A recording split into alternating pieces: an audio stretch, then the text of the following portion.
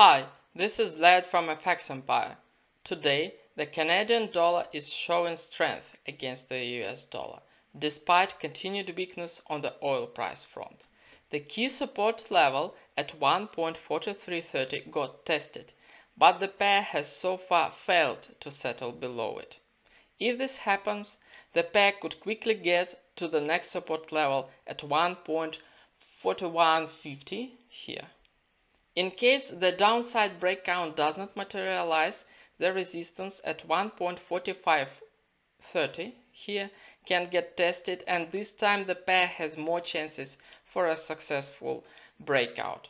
In this scenario, the pair can visit the 1.4610, 1.4670 area down here, which is a major resistance level for the pair. Have a nice day and good luck.